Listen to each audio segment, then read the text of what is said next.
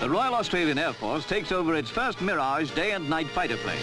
They're now equipped with air-to-air missiles, which automatically detect enemy aircraft and unerringly strike them down. A guaranteed bullseye every time. That long nose on the apparatus earns it the name Serrano. A final check of the complicated radar, a miracle indeed of modern science, and all's ready for the squadron's first flight. The pilots are already trained for flying at speeds faster than sound, but they've not previously operated aircraft with the amazing performance of the Mirage.